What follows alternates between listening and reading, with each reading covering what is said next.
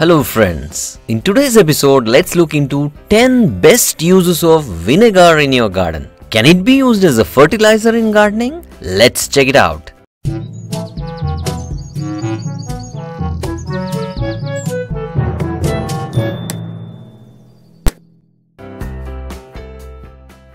Vinegar is chemically called acetic acid. It is an inexpensive product easily available worldwide. It's used in kitchens, generally in a concentration of about 5%. By saying vinegar, we refer to 5% white vinegar or the distilled white vinegar. Well, can it be used as a fertilizer for plants? The answer is both yes as well as no. Let me explain. No, that is, it cannot be directly used as a fertilizer because it's chemically made up of carbon, hydrogen and oxygen. That's its chemical formula is CH3COOH, and the plants can easily get these elements from air. And yes, it can be used indirectly as a fertilizer using a simple trick to help your plant growth and treat acute deficiencies. We'll discuss and demonstrate this in this episode. Please watch it till the end. Now, let's look into the 10 powerful uses of vinegar for your plants and garden. On number 1, soil pH amendment. Acid-loving plants like hydrangeas, gardenias, rose, hibiscus and many others need an acidic soil pH of around 6 or even less. First, test your soil pH. This simple pH testing gadget is really handy and an inexpensive device to test your soil pH. If your soil tests neutral or alkaline, then you need to amend your soil pH. To do this, mix 1 tablespoon of white vinegar to 1 liter of water and water your acid-loving plants with this solution once every 15 days to reduce the soil pH. On number 2, as a pesticide or insect spray, vinegar is an effective solution for eliminating unwanted garden insects and even pests. To make this vinegar spray, add 1 cup white vinegar to 1 liter of water and load it in a spray bottle, and then add some 10 drops of dishwashing or hand wash liquid soap. Shake the spray bottle well to mix the contents thoroughly before spraying on the plants. This is a reasonable remedy to control pests like whiteflies and mealybugs, especially for those who do not have neem oil. On number 3, treatment of powdery mildew fungus. To make this spray, add 1 cup of white vinegar to 1 liter of water and shake it well, and then spray it on the affected leaves to treat the fungus. On number 4, animal and rodent repeller. Yes, the pungent smell of vinegar can drive away some animals like cats, dogs, squirrels, rodents and many other animals. How to use vinegar for this purpose? Well, the simplest method is to soak a cloth in vinegar and place it in those potential spots or entrances of these animals into your garden.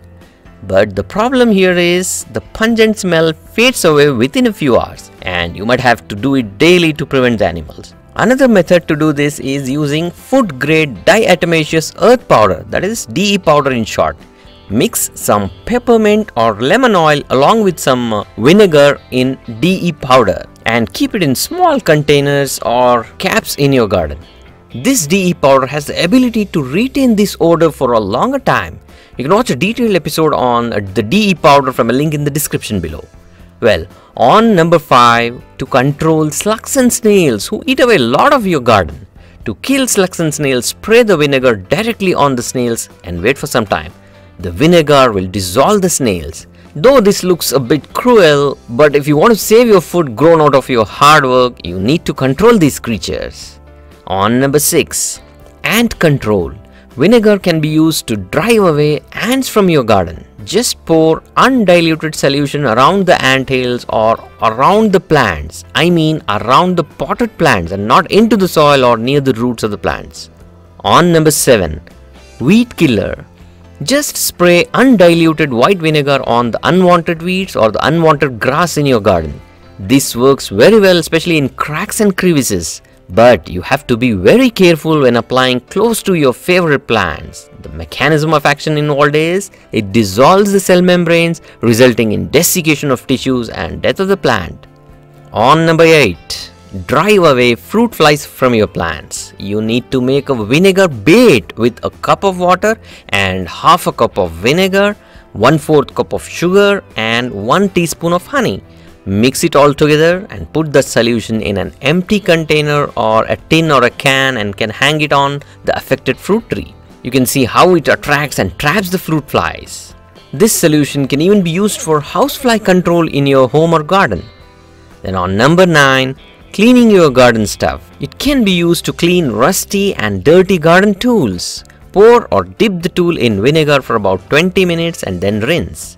You can also clean your pots and containers with vinegar. Just immerse the pots and containers in a vinegar solution like 1:2 or 1:3 dilution in water and then clean after 20 to 30 minutes. On number 10, to provide free or soluble calcium to your plants, particularly in acute deficiency of calcium which causes blossom and rot disease, especially in tomato and pepper plants. Adding eggshells, lime, gypsum or even calcium tablets to treat acute deficiency of calcium will not help. You need to provide free soluble calcium that can be easily absorbed by the roots. To make this, you can take a source of calcium like lime or even powdered eggshells and then add vinegar to this and then shake well for an hour and then add more water to this. Water this solution to your plants and give them instant source of free calcium for absorption. Please like, share and comment below with your queries and feedback. Consider subscribing if you're new to the channel. Happy gardening!